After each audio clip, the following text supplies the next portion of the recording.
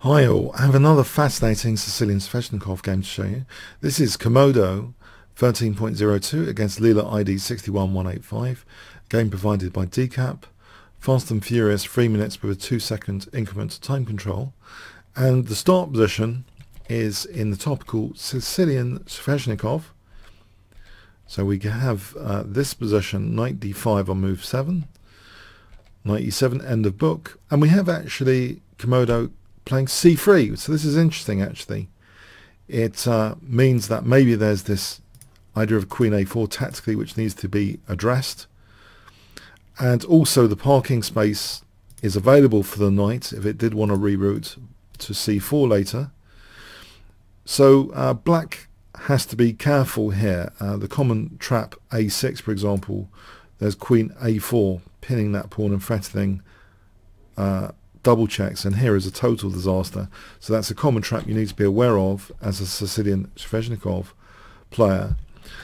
So here knight f5 was played though. Leela not falling for that. a4, that parking space used, no queen a4 here.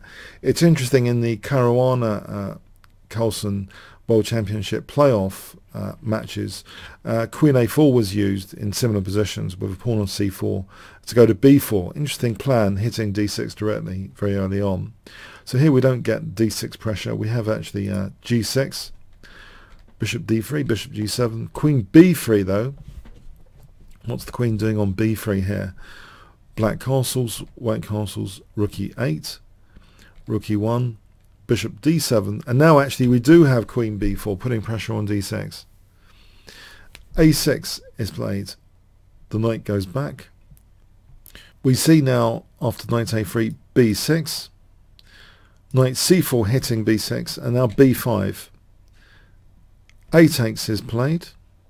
Here if knight takes d6, knight takes, queen takes, there's a little trap here. Leela's set, bishop f8. If a human was playing this maybe, but not against the computer, it's winning the queen here. So a takes, bishop takes b5, bishop e4, and we have Leela giving up the light square bishop voluntarily. So often it's the prelude for a dark square campaign. Is that the case here? If Leela had played rook b8, then knight a5 is possible. The knight's going into that potentially nice and secured c6 square. So here white's got a small edge. So taking off that knight before it's doing any damage with knight a5. Queen takes, and now a5. So trying to dissuade maybe b4 as well sometimes, as well as not being a target there as much at the moment. Rook a4, knight h6. So this liberates this f pawn. If knight h4, the problem is bishop d3, and you can see here both pieces are looking at h4, basically encouraging that knight to move back, otherwise it's just taken. So that's a bit pointless if the knight has to move back. So knight h6, pardon me, knight h6, queen e2, f5 now. So black's king side is seeing some action. Bishop d3, rook f8, bishop b5, rook b8. The bishop entrenches itself. So this seems to be a common theme of many AB engines. They seem to add weight to entrenching pieces. Maybe it does restrict this rook more, but as an entrenched piece, the slight subtle downside, it's away from the king. Has king safety been compromised? In this situation with the 4-3 pawn majority, there's a bit of a pawn roller situation to handle after f4, with the immediate f3 looking like it's dangerous. White puts a stop to f3 immediately with queen f3, knight f5, rook e4, and we see rook f7, rook a2, bishop f6, rook e4. So this is a nifty way, it seems, of ganging up on the poor a5 pawn. Is Leela worried? Bishop g5, not really it seems. Queen d1 is played voluntarily. f3 now. So white is allowing the dreaded form pawn g3, with the bishop putting pressure on c1. If queen takes, we just take with black that c1 bishop. So g3, leaving the dreaded form pawn. We have queen f6, bishop takes, queen takes, and now queen e1 is played, interestingly. So this is a very interesting position with a5 being offered all the time as well. But there does seem to be an incoming, if taking, it does mean that e4 is then possible, and then maybe e3, so maybe white is not wanting to take there for various technical reasons. So queen e1 was actually played. On queen takes f3 as well, there's check, and there's a nasty, can you spot it? Black to play here. What will black play in this position? 5 seconds. Knight h4 check, yes, check the forcing moves. This will be winning the queen with a big advantage. So queen e1, leaving that form pawn. h5, h4, queen h6. The rook is protecting this pawn, so there's no knight takes. The rook can take. So queen h6. b4 is played. g5, queen d2.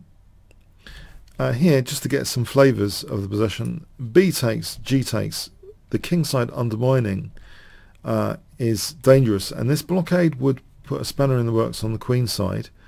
Okay, our whole rook is tied up, but actually it seems as though black can build up the position here on the king side. This is just an example scenario where even with the rook on a7, it's enough for the other pieces to keep working on the king side. For example, this is going to lead to a big advantage for black with connected passed pawns. So yeah, very interesting scenario. So queen d2, not b takes a5. We have actually now g takes h4, offering the exchange of queens. Queen takes, knight takes, g takes h4, check, rook f1, rook g2. So white is now taking that a5 pawn finally. So is this a really bad ending for black, or is it a really good ending? We do have potential here, a target here, which would create a passed pawn. We also do have a running pawn now in the center as well, potentially. Knight g4, bishop d7, e4, and now e3 looks quite tasty, potentially. We have check, and actually here we see bishop takes g4, hg, so this brings a pawn towards the center. Is there a scenario when there's two connected passed pawns? Check, king f6, rook goes to attack d6 here, rook h2. So threatening here immediately rook h1 checkmate. So king g1, and now we see g3. Is Leela creating another passed pawn? F takes is played, giving black two connected passed pawns. The problem is here, if h5, then there's actually, can you guess what black can play here if I give you 5 seconds? In this position, this is possible, because if king takes, then we just queen, and in fact, if rook takes, then here, rook takes h5, and this is menacing, because that form pawn, there's things like, for example here, check, and rook h1. So this is very, very dangerous. So white is actually forced, it seems here, to give black two connected passed pawns, and even though white is a couple of pawns up, 3, 4, 5, 1, 2, 3, couple of pawns up, this looks very dangerous now after e3. Connected passed pawns are worth their weight in gold. We have h5. If we look at this position, this is a critical position, instead of h5, if rook a1, the black king can actually go to f5, and here just king g4. This is really menacing actually. After king takes g3, rook h8, the checks are a bit token, and black is crashing through really like this. If we look at this again, so with rook a1 again, king f5. As long as black doesn't play e2, because that allows king f2 with a nice blockade, to keep the two connected passed pawns fluid. So king f1.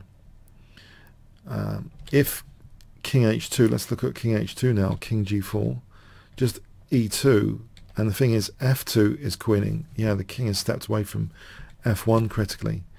So yeah, there's all sorts of nasties here which are winning.